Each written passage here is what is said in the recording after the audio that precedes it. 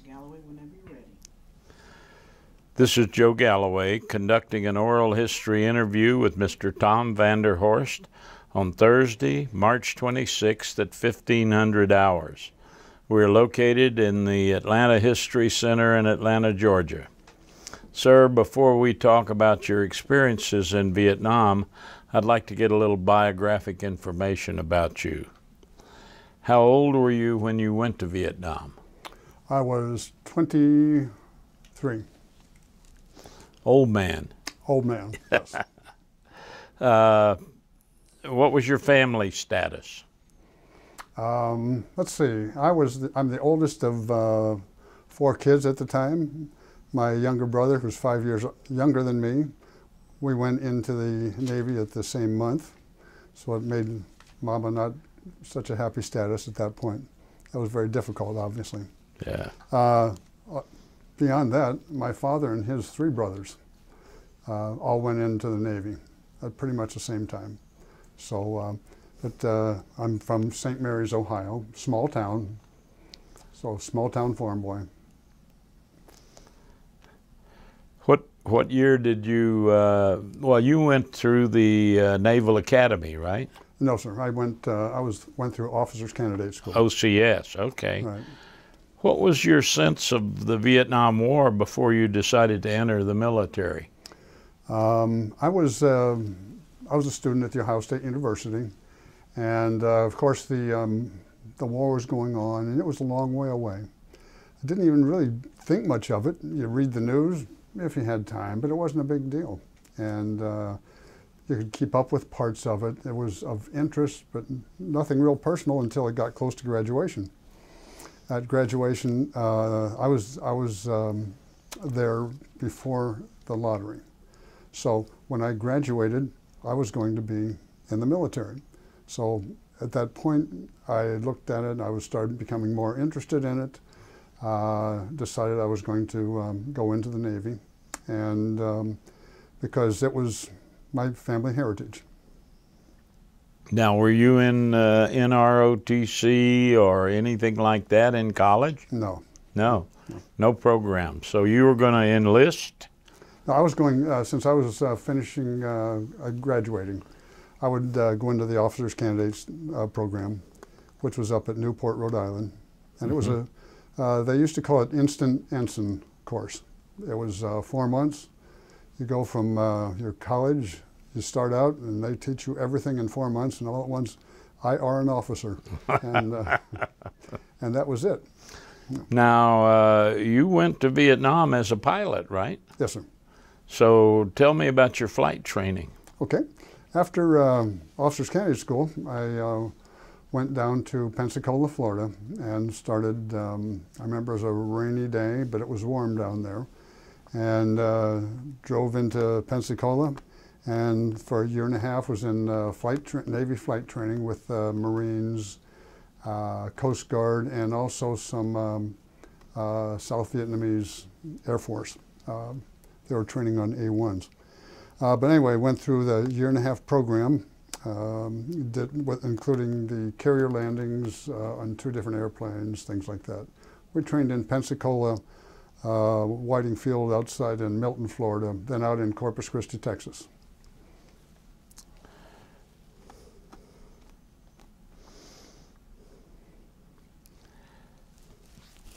When were you assigned to Vietnam?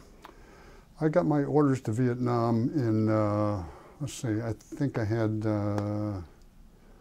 6. I knew before I got my wings, which is a year-and-a-half program. And I knew before my wings what kind of airplane I'm going to be in and what squadron I was going to be in. I was going to be in a P2 Neptune, a P2V7 Neptune, which is it's an old airplane. It was even old back then. We had, it had 2 recips and 2 jets, wing tip tanks, and a plexiglass nose. And not pressurized, no air conditioning. So it was pretty basic. We carried a crew of 7 to 10. We did patrol. You did, you were patrolling for submarines or what? Yeah, we did a lot of, the main, I guess the main, what would you call it? the main thing that the patrol squadrons are supposed to do is generally submarines. But we had a little different situation on that. But as I was finishing up, once I finished and got my wings, they sent me to navigation school, because at that time we carried 4 pilots, and the 4th pilot was also the navigator. So I learned a lot of navigation also. So my first tour went over as a pilot/navigator. And you were flying patrols off an aircraft carrier? No, we were all land-based, because it was quite big, and we would generally we did 2 kinds of missions. One was market time. We would go between it was like a 8, 9, 10-hour flight. We would have a prescribed course that they would like us to fly. The intelligence folks would like us to fly. And we would do like a random search pattern that we would go over, hit certain areas, and we would look for, of course, submarines, which we couldn't see from where we were at altitude. But what we did, we went after ships to see what kind of ships were passing through the area, which way they were going. We'd go low level down to 50 feet and get pictures of the cargo, of the ships. Yeah, see what kind of cargo they had on deck. They have people on deck with uniforms on, or what did they have? So we would get their course, speed, and what would happen. We did that through the whole flight, and then the intelligence folks would take and put that together, and see which one of these people were going into Haiphong Harbor and are coming out of there. So we know who's resupplying and where they're going or where they're coming from. So were you also looking for boats smuggling arms into the South, or? Yes, definitely so. Ships going around to Sihanoukville to offload that way? Yes, in fact we got a call one time, and our crew was on the ready alert, and we got a call.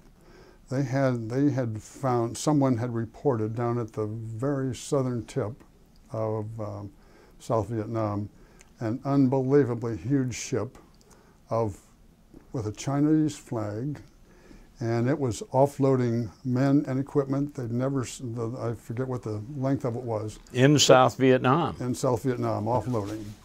And they'd never seen one that size. So it was, and our mission was to take we're bullpup qualified, and we would, I would be flying, and the co-pilot would be taking care of the joystick, and our mission was to just eliminate the ship. Oh, and you had some arms on that thing. Yes, we did. And on the way out there looking for it, and we never found it. There was obviously nothing there. We would have been able to see it. But it was, we thought of the ramifications. What if there is something there? What if we do blow it out of the water? What do we cause? Or what were we involved in? So it was not there. Yeah. But then we also did another mission. I can't remember what it was, what the name of it was, the tactical name of it. But we would take off from Cam Ranh Bay. I spent most of our time in Vietnam in Cam Ranh. In Cam Ranh, and that was your land base. Right, that's where our land base was. And what we would do is prior to sunset, we would take off to the east and go 60 miles, then parallel the coast all the way up to the DMZ, and get there just about sunset. And it was almost dark. It was officially sunset, but you could still see some things. We would then, we had not a prescribed course, but the fellows up above us, the AWACS airplanes were controlling everything. They would vector you. Yeah, they would give us vectors, tell us where to go. And what they were doing is first thing we would go down to 200 feet, and we flew at night with darkened ship, which means we turned all of our lights off and put curtains over the windows so nobody can see us.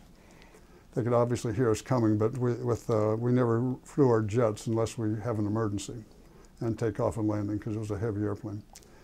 And so you were flying on props? Yeah, we'd fly on the 2 props. And we used the airplane had in the, I guess you'd say, as the airplane was built, it was a simple airplane, 2 wings, 2 recip jets, and then they started putting electronic gear on it. Got heavier and heavier. Well, let's get some JATO bottles, jet-assisted takeoff bottles, put on the back of it, and they would take off. And once it got in the air, they would just drop off the JATO bottles. And they kept adding more equipment, so they needed bigger JATO bottles, so they just put 2 jet engines on there permanently. And then we put tip tanks on it so it could carry all the fuel we were going to be burning. All the fuel you needed. Yeah. But we used them only for takeoff and landing. Yeah. So, or an emergency. So, but we would go down to 200 feet. This was the most, this is where you had to be a young man and pretty much invincible. And good kidneys. Yeah, right. We would fly at 200 feet down to 50 feet, and we would be looking. We would be rigging ships. Occasionally we would look for a submarine, because we had a good radar for submarines to be able to see the snorkel. And we also were looking for high-speed junks. And the high-speed junks, they had captured one, our squadron had captured one the year prior. But the high-speed junks had two Mercury 300 engines in them. This little junk which barely moves. And what they were bombers. They were, they would make high-speed runs on their attempt, and they tried several times, high-speed runs on one of our carriers and blow the ship up. And that was their thing. So we would look for those also. We also used to, they used to use us for finding where the fire control radar was for the SAMs. And as they were building, what they would typically do is they would give us a vector toward the land, go straight toward the land at 50 feet. And again, it was dark, we couldn't see anything. Fortunately, we had a good radio altimeter, which would keep us at elevation, and we didn't have to work that hard on it. But we were awful close. But, and then we'd get within like 5 miles, they'd have us pop up. And as we were approaching 3 miles, we'd make a hard right turn or a hard left turn. And as soon as we popped up, they started lighting us up with the radar. Light you up with the radar. Yeah, and then we made a turn, and they would keep following us, and we would just be taking vectors on where it is so we could triangulate, find where the fire control radar was. Send them in. Yep. Blow them out of the water. That's it. Yeah. So where did you come into Vietnam on your first arrival? The first arrival, I flew initially into Clark Air Base in the Philippines, and from there joined the squadron, because part of the squadron was in the Philippines and part was in Cam Ranh Bay, Vietnam. And I was there for 2 days, and our crew was heading over, and so I went, joined the crew, met the guys, and 2 days flew in on your aircraft. Right. Yeah. So flew in our aircraft, and that was on a market time, so 10 hours over there, even though it's not that far. What were your first impressions on landing in Vietnam? Wow. Something I'd seen pictures of. The old Marsden runway, you know, the perforated PSP. PSP, that's right. And it's like, wow, I'd never seen that for real. And a lot of the walkways were made out of that. You know, there's a lot of sand, a lot of sandbag bunkers, and different hooches and different. All the buildings were the same color. Of course, we were on the Navy side. They've got Navy, Army, Air Force, and Marines. They're all situated there in different locales. So unusual. I met a whole bunch of new people I'd be living with for 2 or 3 years from then on. So sounds, I heard things like, became very familiar. You could tell a Huey gunship from a Phantom any old day, and it was like beautiful sounds. Still can. Still can. Yeah. Yes. If they're behind me and a long way away, I know what it is. Raise the hair on the back of your neck. Yes, sir. Or it does on mine. Completely. What were your initial duties? Initial duties, I was besides the navigator pilot, on my crew, and we'd go out about every second or third day, and because we were gone for 8 to 12 hours. So as we were gone that long, and then while we were back at base, I was for example, I was the electrician division officer in the maintenance department, and worked with I had probably 20 men under me all together, and they were the electricians fixing things. No morale and laundry. That's right. That's right. Also got to know our techs quite well, aviation techs and the different operators. And the crews become very close. Officer and enlisted are really close. And we got a chance to, doing constant training, briefings. Here's what's going on around the world, and more specifically, here's what's going on here. So we spent a lot of time doing that, and of course we'd come in at 7:30 or 8 o'clock in the morning. We'd get breakfast. We had to have crew rest, things like that. Get some sleep. Get some sleep, yeah. And what were your living conditions, your quarters like? Let me put it like this. I knew I was in the right place because the Army and the Marine Corps came down to Cameron Bay for R&R. So we were quite, in a sense, plush. We had what we call splinter barracks, which is all wooden barracks. Yeah. With bunk beds in them, and no air conditioning, and no. Of course, we actually had bathrooms where you could sit down and in a toilet. It was like we actually had a flush sinks. Toilet. Yeah. What is Whoa. This? It was pretty uptown. That's pretty uptown for Vietnam. That's right. And we had one room. We had one air conditioner for the whole squadron, and they had brought it over from the Philippines, I believe. So you put it in the club. We made one bedroom a club. That's right. Build a bar, put the air conditioner in there, and we could. We were one. Now I just guessed that. I knew. I could hear that coming. Yeah, we were the squadron that we could. We were large enough we could bring in drinks and bring in Coca-Colas and. Chow was good. Yeah, chow was decent. Actually, was decent. The thing was worse. Navy always eats better than everybody else. I hope so. I hope so. They say. But the only thing about the chow, the worst thing about the chow in the P2s, we did not have coffee making facilities, and we flew all night. But we had a big container which we could plug into a plug, and it would stay hot. And that coffee came, and it was brewed in the general mess in the morning at 4 o'clock as people were getting up. It was brewed then, and it stayed all day till we left at night as we were going out at about 5 in the afternoon. Take the enamel off your teeth. Yes, it really would. And I used to drink coffee, cream and sugar. But it was worse with cream and sugar than it was with black. Oh, so, yeah. It was brutal. What were your impressions of the Vietnamese people, if you had much contact with them? We had unusual contact, which was minimal, because, see, instead of going out and mingling with the folks, our Naval Air facility was away from the main gate, so we didn't go out that way. We could, if we needed to go to Saigon, we'd get on they had a C-1, was a C-3. Anyway, we'd jump down to Saigon and or somewhere if we wanted to see something. So we had very little contact with the people except the ones that worked on our naval facility.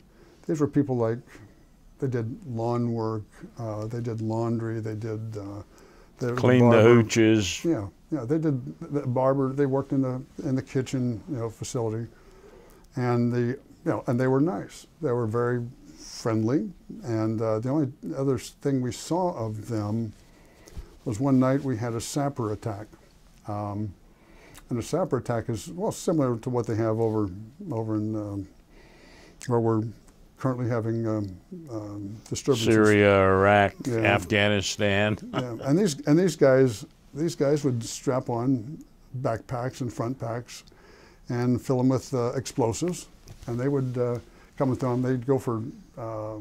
They'd go for typically equipment, you know, airplanes and personnel. Yeah. And they got, I think on one attack they shot 3 of them, and they all were working on our facility. One was the barber. One was up there. One's always the barber. So, and he's been shaving your neck. Yeah.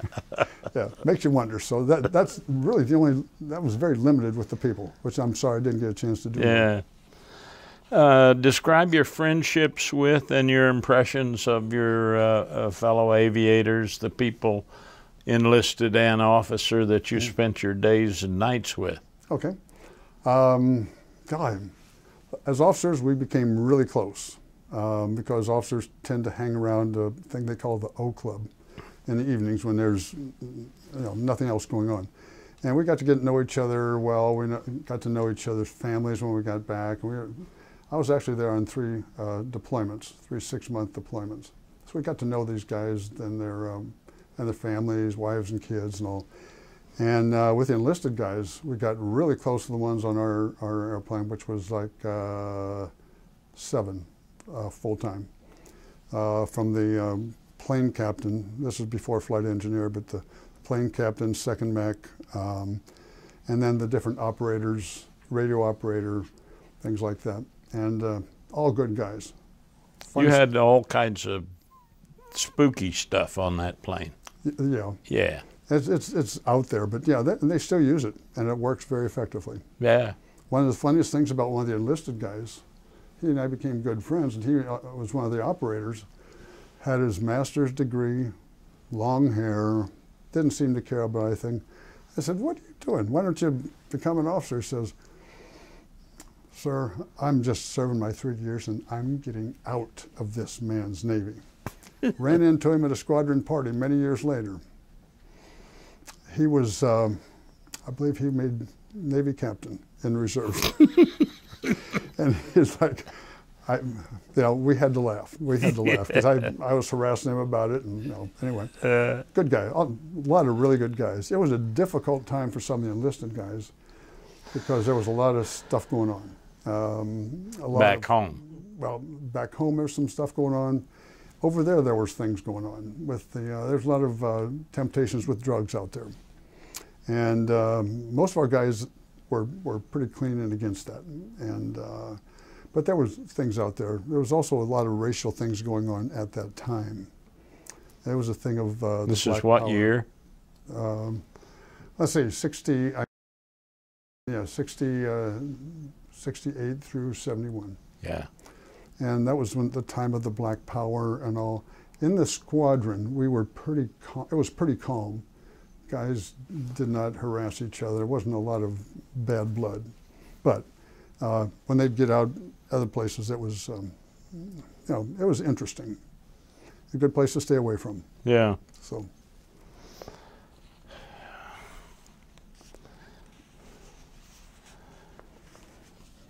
What'd you do for recreation, off-duty activities? Probably the most recreating we did was something we called volleyball with combat rules. Everybody wore their steel-toed boots. Ooh. And there were basically no rules. It was limited rules, so it was cutthroat volleyball. That it was. And everybody loved it. It was more challenging, and we looked for different things. Air Force guy told us yesterday, I think they had so many casualties from their volleyball games, the commander ordered it ceased. Yes, I understand. Oh. Do you have any specific memories of the popular culture at the time? Music, books, film, etc.? God, yes. Music. It was, I was not into the pop music at the time, and it was the tie-dyed T-shirts and the, Haight-Ashbury, all that kind of stuff. And that wasn't my style of music. But now when you hear that, you go, I know where I heard that from. Yeah. That was back in those days. And, back in those days. Yeah, and it was... I got to get out of this place. Yes, yes. It was good music, and the movies, I'm trying to think, The Graduate was over there, and I think we got introduced to a guy named Clint Eastwood with us. And people could not believe some of the great movies. Our wives would tell us about them. And,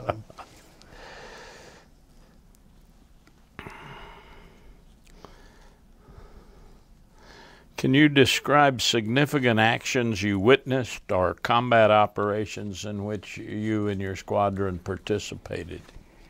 let me think.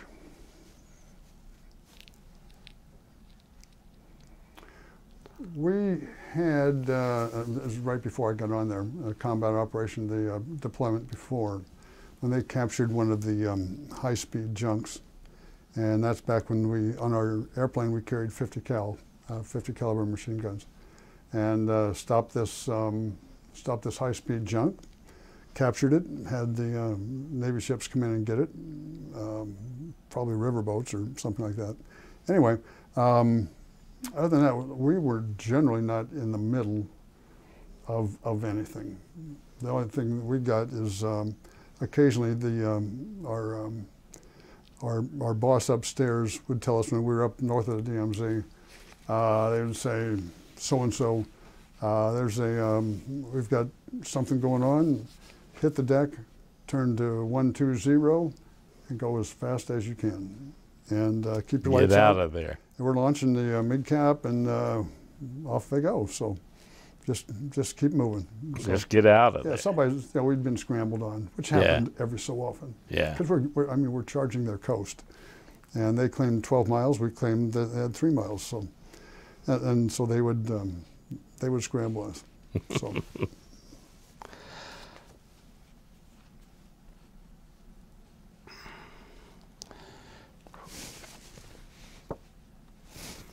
Any difference in your second and third tours? Big difference. Big difference. Tell me what that was. The major difference is when we were back in the States, we had to transfer or transition into a new airplane. This was a P3, or the Lockheed Electra. So that was 4-engine turboprops, air conditioning. Ooh, it was something. Orion. Yep, that's it. Yeah, we call it the Orion. Airlines called it the Electra.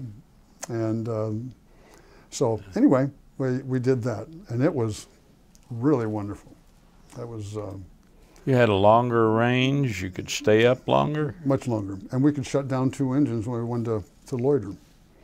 And so we could stay up 12, 14 hours if we had to, at altitude. Yeah. So that was good. Also a big deal, we were our secondary base there from Cameron Bay, is my wife was back in Iwakuni, Japan, which was a Marine Corps air base. And in Iwakuni, I had gotten back there like 2 days prior to that, and I had the duty one evening, and she was very pregnant, and a neighbor took her to the, we were not allowed to live on base since it was a Marine Corps air base. And so we had lived in an apartment, so one of our neighbor ladies, good friends still, took Pat to the, went out and found a taxi, and took her to the hospital. Took her to the hospital. And this hospital, they on claimed, post or off? Yeah, right. So anyway, she had the baby there, but I could not go in. When I got off duty, I couldn't go in with her because it was unnatural for a husband to be in there with his wife as having a baby. Yeah. So they had 2 or 3 18-year-old corpsmen in there instead. So that made it okay. So, but that was the biggest thing. And then the big transition from going from the P2s when we were heading home.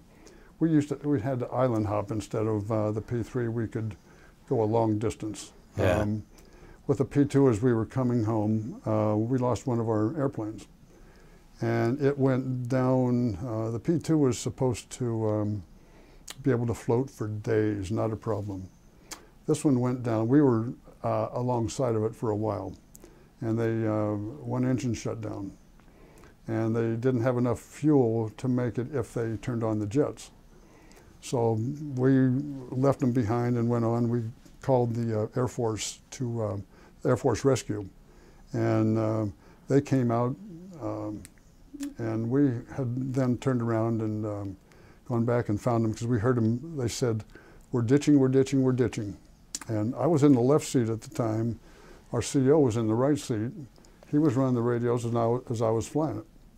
And he said, "Did you hear that?" Because our airplane back there said, "We're ditching, we're ditching, we're ditching." And that was it. They were down at 50 feet. They used to do a drift down procedure for making range. They would turn on your jets and climb to about 2,000 feet, turn them off, slowly go down on one engine. And you get down to 50 feet, stabilize, start the jets again. Well, what happened to them, they got down to 50 feet and they heard the other engine go cough and quit. Uh-oh. And they hit the water immediately. And they already offloaded everything, all their good shopping, all their stereo equipment, and everything. All that was out the door. You know, new golf court, new golf set, and everything like that. So, yeah, we did that. Did they float? Well, they got a 14-man life raft, and we went back to look for them at 1,000 feet. And we went right to where they were, and we didn't see them. We knew we had to be getting close, but it was just purely a wag, a navigational wag. And we came right over the top of them, and at 1,000 feet, the only way we saw them is because they lit off their smokes and their flare gun. Yeah.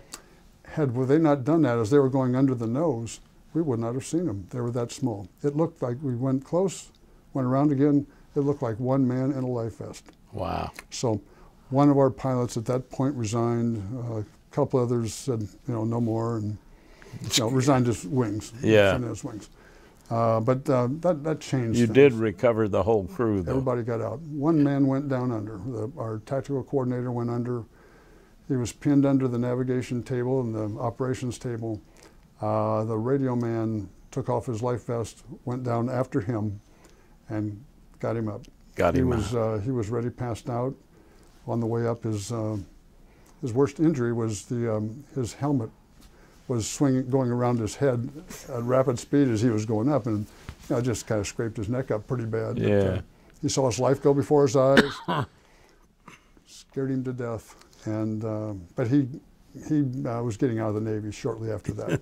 So anyway, everybody got out fine. We had our crew had. And that was your last experience of the P2. Yeah, and that was fine. So yeah.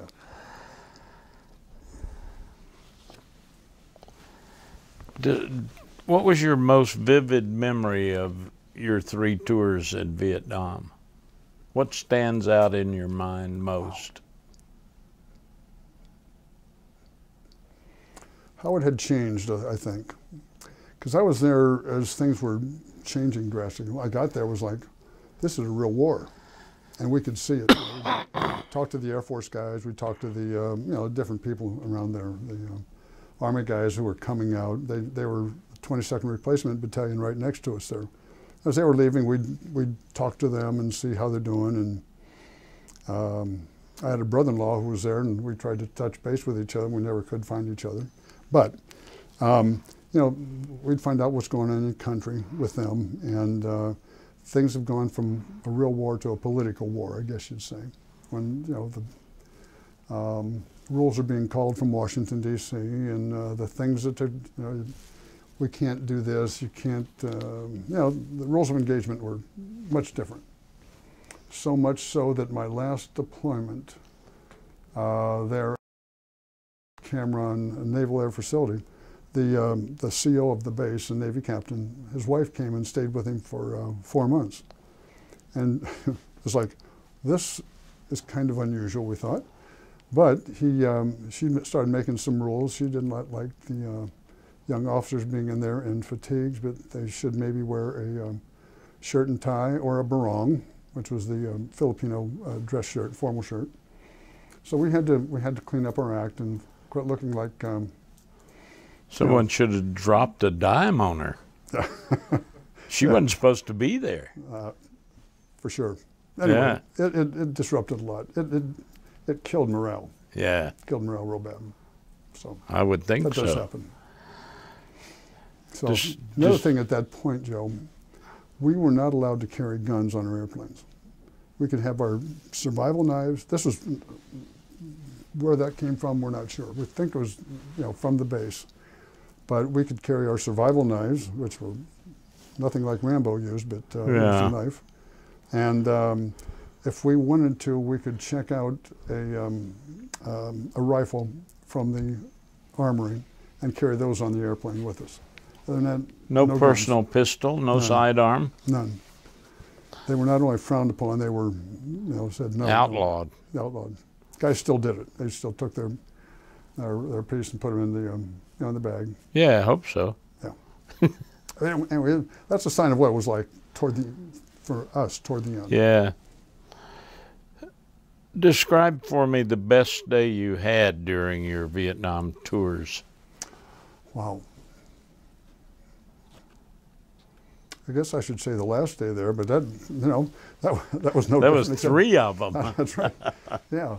I don't know. It was. I had more fun meeting new people. I can't think of anyone standing out as far as any one day that was excellent. Yeah, I can. My first Christmas in Vietnam made a big impression. We were sitting out there. We'd been gone, we'd been gone 4 months, 5 months, something like that. And they called us all out on Christmas morning. The CO and XO called us out. Hey guys, come out here and we sit on these picnic tables. And what we did was said, we've got some things here for you guys. This is Christmas. So what we're going to do, we had some people send some little things for you to have. And our wives and families had sent things over for us. Mm-hmm. And very difficult. Because they were over there. They had to send these things 3 months early. So they would, so they'd get there in time.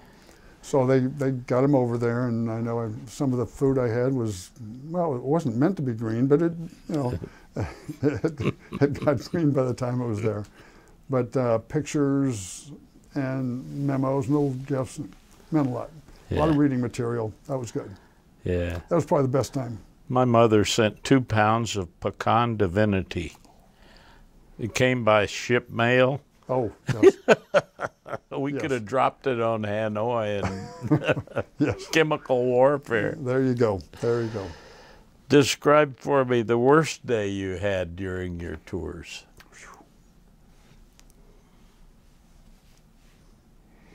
We worked a lot. I can't think of a worse day. I like to work. So I honestly can't think of a worse day. It was just days. Did you have much contact with our allies? By that I mean the Koreans, the Aussies, the Thais, the New Zealanders, the Filipinos? A little bit. Some when we went on R&R, we would run into each other. And the Koreans were well known. They were our real friends because they'd be our outer perimeter. I mean, it was the inner perimeter, but they kept everyone away. Yeah. And everyone feared them. Yeah. They were good. But we talked very little with them, and just because of what we did. Yeah. And the Vietnamese allies, did you have anything much to do with the ARVN? We did in flight training when we were training some of their pilots. Yeah. Had contact with them then. Over there they had their own facilities, and we never got near them, which was, again, too bad. Yeah. We'd have liked to have done that, I think. Yeah. How much contact did you have with your wife and your family back home? I think the first deployment, I think I wrote her 5 times, and she wrote me more than that, and I think she still remembers that. but I called probably, we had the Watts line. We could sneak in at night and make a Mars line call. Yeah, and I made a couple calls to her that way, and that was really neat. That was really something. Actually hear her voice. Did you write more the second tour? No, I took her with me. You took her with you. I took her with me to Japan, and she stayed in Japan while I was doing whatever, and brought a baby that was born over there. So that was neat. Third deployment, I was by myself. How much news did you receive about the war from home, if any? We would, you know, and guys would get together when it was mail call, and we got our mail from the Philippines. It came into the squadron in the Philippines, and if we were over at Cameron, they'd bring us over, you know, every 2 or 3 days, whatever. And we'd get mail then. Every so often the family would write. My wife would write a good bit, which was very thoughtful. We compared notes. We compared, hey, what did you find out? And, you know, we knew each other's families back home, and we could find out how the kids are doing, things like that. So that was really good. Probably the biggest thing we heard about was one event that happened, which was our airplane, our P2 that went down. All the people who were on that airplane, their hometowns, newspapers carried different stories by different news agencies. And I think every one of them had something somewhat similar, and that was they flew this P2V7 or a P2V, and see, we didn't carry any bombs. We carried torpedoes and sonobuoys for submarines. We didn't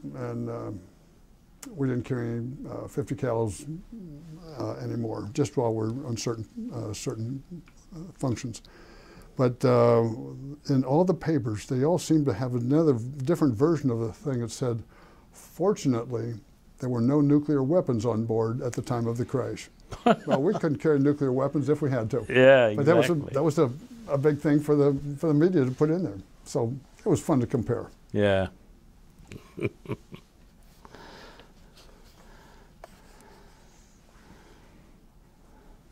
Were you aware of any particular political or social events or movements back in the States during that time? It's a pretty hard time back there. Yeah, it was. It was very difficult. We were, we would find out about it, yes. We did encounter it when I went to transition. Pat and I both went down to transition to the P3 in the San Francisco area, Moffett Field and Palo Alto. They got this college there, it's called Berkeley, and there was a little bit of uprising there. Yeah. It got to the point that we were told, don't wear your uniforms onto the base from your home or out when you're going home. Your car windows would get smashed and things like that. And we did, so we kept our uniforms on the base and then would drive on in civilian clothes and do that. And the base got overrun by students or demonstrators or whatever. So, we did hear a lot of, while back there in San Francisco area, the baby killer thing and the names, and never got spit on. That's good. But anyway, we got to encounter some of that, and we read about that. It was Stars and Stripes keeps a lot of that stuff in front of us, so you can see it. Describe your final return home from your last tour. That was probably the most unique thing. I got to. I was delivered up to Clark Air Base by one of our crews, because the part of the squadron was back in the Philippines. So I got delivered by airplane up to Clark Air Base, and it was me and 4 enlisted guys, and who I knew them all quite well. So we got there, and mine was getting close. I was within 10 minutes of check-in time. So Mike Widener said, hey, let me get your bag. You run in and make it. We'll see you inside. So one guy got the bag, and then somebody else got another bag, and I took off so I could get there in time. So I was there about 5 minutes early, and I was there.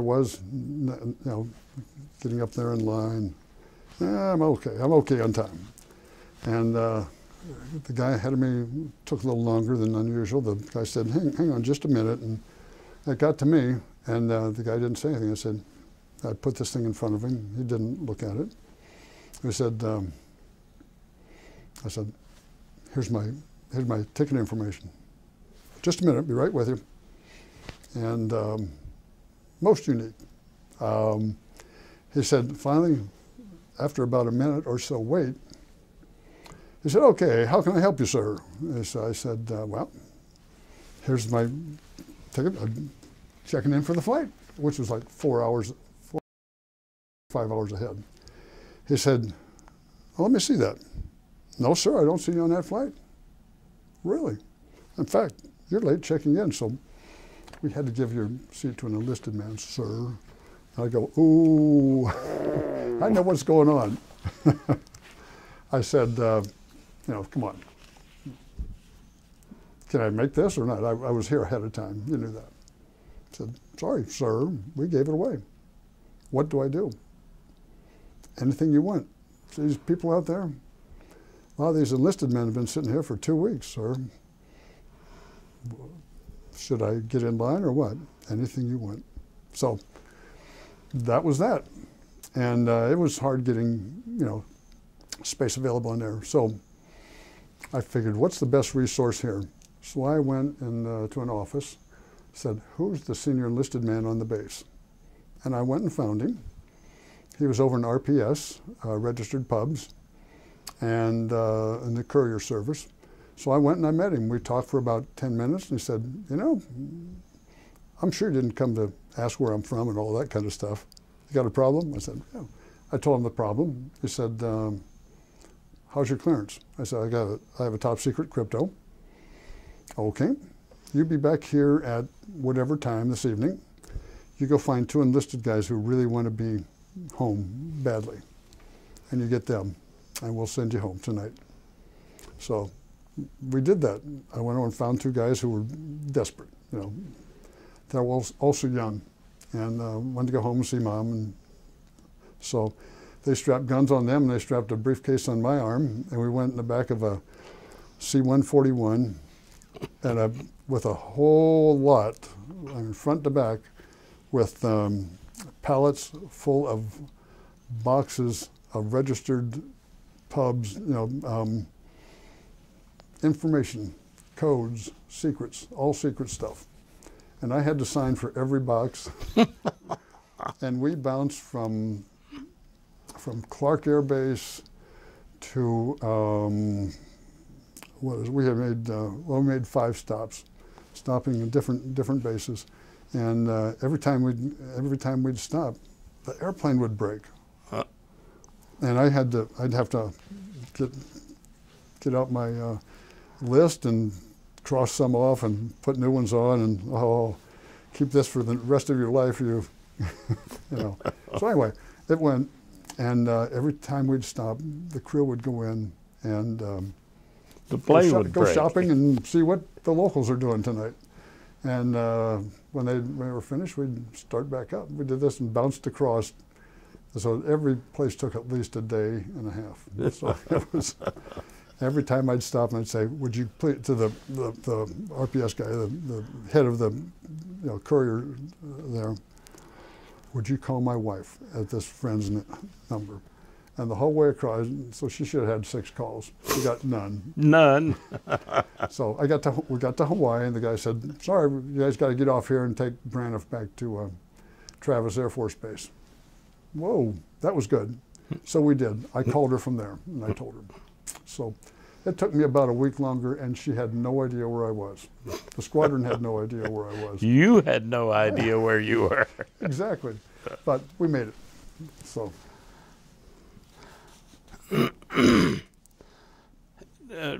How much contact have you had with fellow veterans over the years from your squadron? Quite a bit.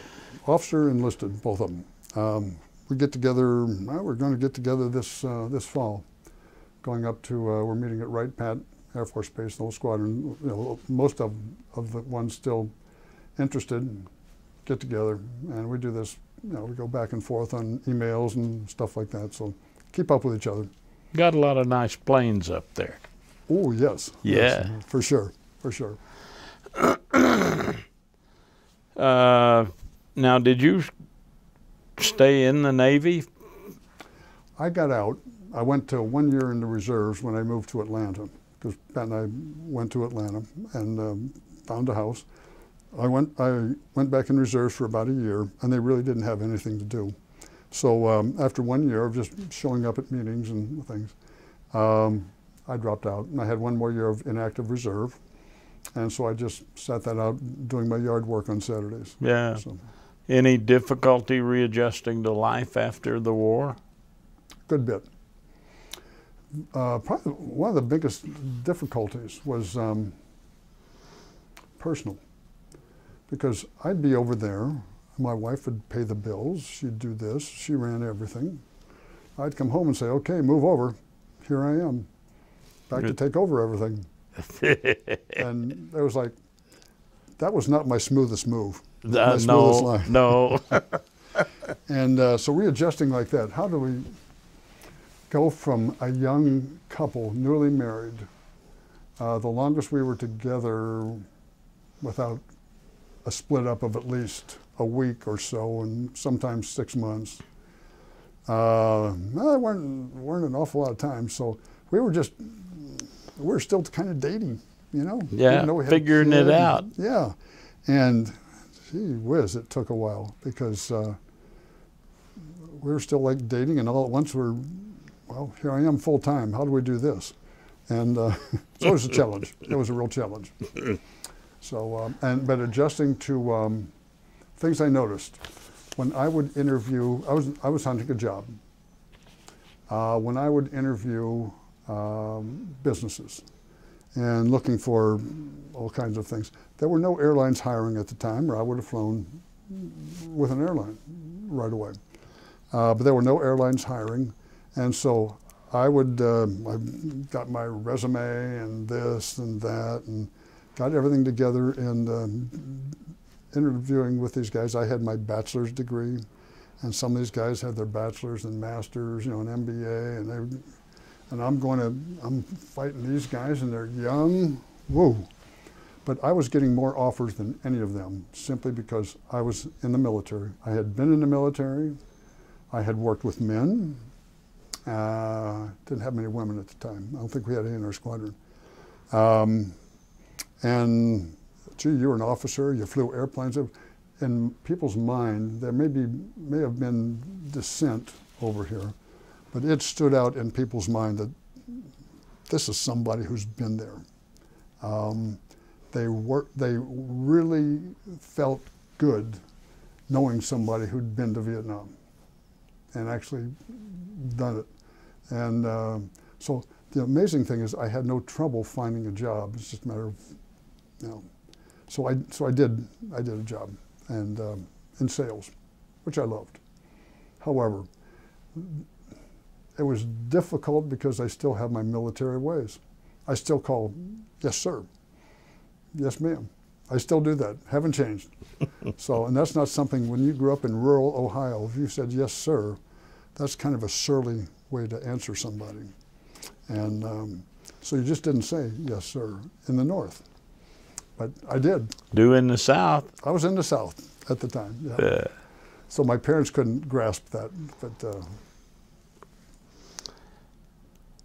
Is there any memory or experience from your time in Vietnam that stayed with you through the years and had a lasting influence on your life?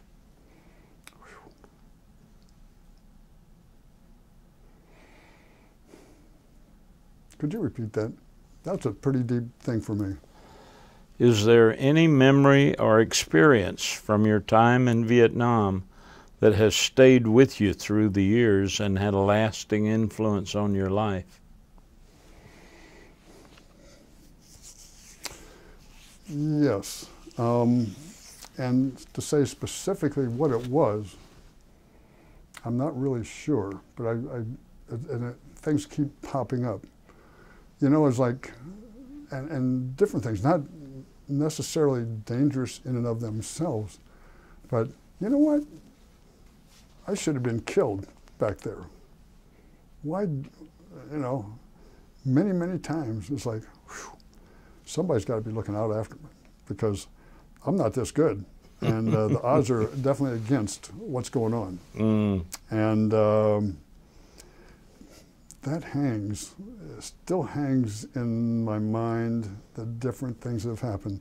And things have happened since then, things that happened before then, and things I did in college or working in the summer times. And whew, I should not have been around. I should not have made it to my 25th year, I don't believe, but I did. And that kind of hangs with me still. Did your experience in Vietnam affect the way you think about veterans coming home from combat today? Completely, completely. The guys are it's good to see men are coming home after an honorable, and there's been some stories, things that people have done. It's great to see them returning. I don't want to see them returning in the coffins. Yeah. The body bags, it's not good. But like to see them come home. Anything, they need a lot done for them. There's a lot, I have met a lot of folks recently that were Vietnam vets that have, I guess what we never had back then, but they have it around today. They have this, this disease that, you know, I'm not thinking right, something's wrong. And PTSD. PTSD, yeah. Yeah. And talking with one fellow who's he was a POW for 5 years in the Hanoi Hilton. And he and I were talking, and it was being presented to us about this, how PTSD was, we were working on a committee together, and about how PTSD is going to be the latest thing that we're going to be able to help veterans with. And they described what it was going to be doing, and this guy goes, wait a minute.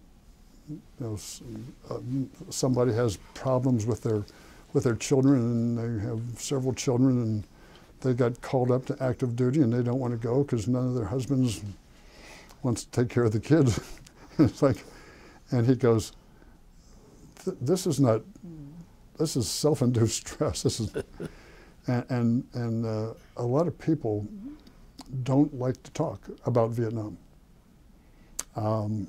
Maybe I was not involved enough, close enough to things that happened down in the foxholes, and I was not near any of that. And I can see why some people don't want to talk about it, but I'm really surprised how many people probably have PTSD legally. But there wasn't such thing back then. So we didn't know about it. Didn't know about it. That's right. How do you think the Vietnam War is remembered in our society today, or is it remembered? Unfortunately, there's not much. Well, when you look at the younger generation, people don't read history. Young people don't read history much. It's sad. To a lot of young people, and I work with a lot of younger people under the age of 25, and if they're interested in military, they know about Vietnam. So many people did not know where it was. They didn't know what World War II was. They didn't know what World War I was, Korea. And that's a shame. Vietnam, people my age say to me, golly, you know, I wish I could have gone. I was just a little bit too young. I was just a little bit too old. But I wish I could have gone. I felt like I missed something by not going 30, 40 years later. Mm-hmm. And they really, I think they really mean it. They wish they could have done something because they see something in people who did go. So that's just an impression I see. Well, there are something like 4 million people on the last census listed themselves as having served in Vietnam when they didn't. Yeah. When there's only about 1 million of us left. Yeah. But 4 million served. Yeah. That's amazing. Yeah. Don't know where they were when it was going on. A lot of people want to be there, have been there. Yeah. There were plenty of vacancies. There are. Yeah, there are plenty. But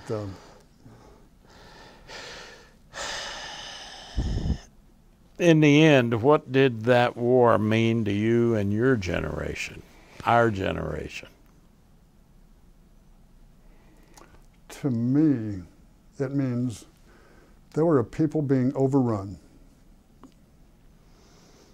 No freedoms. Communism was the big bad wolf at the time. And we have to get these people to be protected from being taken over by the communists. And there were a lot of what we called Chi-Coms at the time, Chinese communists. We chased a lot of their ships and looked for their submarines. But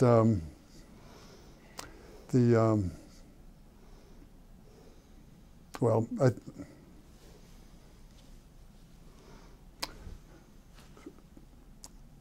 do me a favor, restate the question. I'd like to answer a little more. In the end, what did that war mean to you and your generation? And also it means we gave our best, as we knew. We tried. Sometimes we didn't know why we were doing things, even though we asked. Being young and invincible, we asked a lot, what's this all about? Why? Why should we do that? What's it going to accomplish? And we didn't always get answers, and our superiors didn't get answers. They just know to do it. Got frustrating when you see the things that Washington does, but I think we gave it our best. We have some of the finest young men. One thing I learned, I grew up. Something I hadn't done. I didn't have to in college, didn't have to in high school. There's a war going on. I better grow up. Time to do something, and time to do something for somebody else besides myself. Because I'm, like all people, we're selfish animals. We look out after ourselves. Well, you look out after yourself, but you give yourself up for somebody else, if need be. Have you been to the Vietnam Veterans Memorial in Washington, D.C.? Yes. What are your impressions when you go there? Don't like it. Cry every time.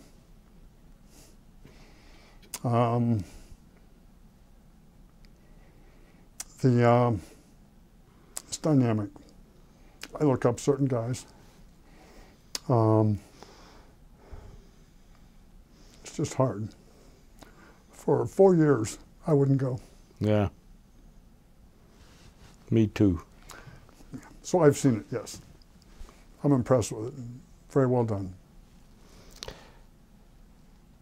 Have you heard about the 50th anniversary of the Vietnam War Commemoration Project? Yes, sir, I have. What are your thoughts about that? Outstanding. About time. It was, yeah. Sorry, I had to wait 50 years to say thanks. Say thanks. That's yeah. Right. And yeah, I'm all for it. I really appreciate hearing about it. Yeah. So, tremendous project. Can't say enough. Thank you, Tom. Thank you, sir. Appreciate it, Joe. Thank you, sir. Good job. Great.